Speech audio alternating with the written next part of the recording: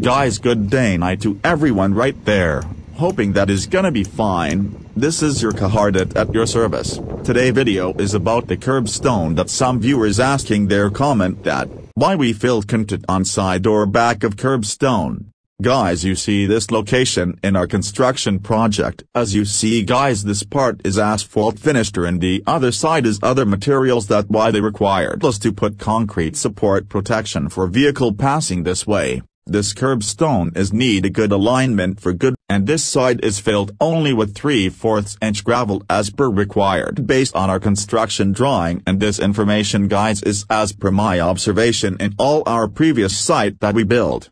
When and where we used concrete support, it's depend on the location.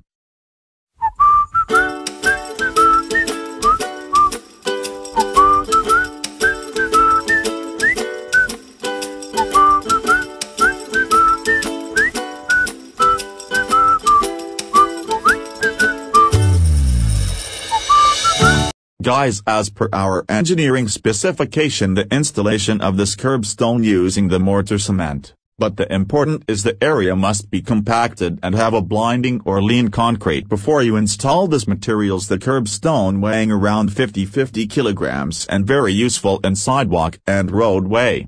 Be professionally laying this for a good result.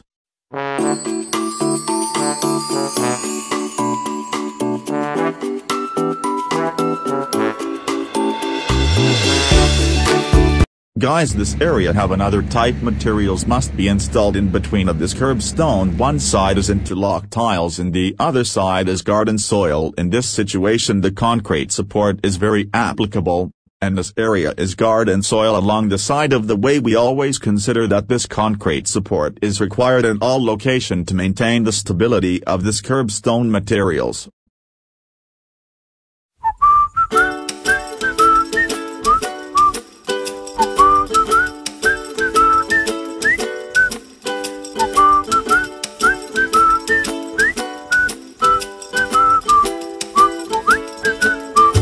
Guys, thank you very much for watching this simple video, and to my viewers that asking this matter, I hope you see this and you may accept my simple explanation regarding to this work in kerbstone laying installation. Guys, thank you once again to your support to my channel. Good luck everybody, see you again to my next video. God bless to us. This is your Kahardat saying that sooner or later at your service.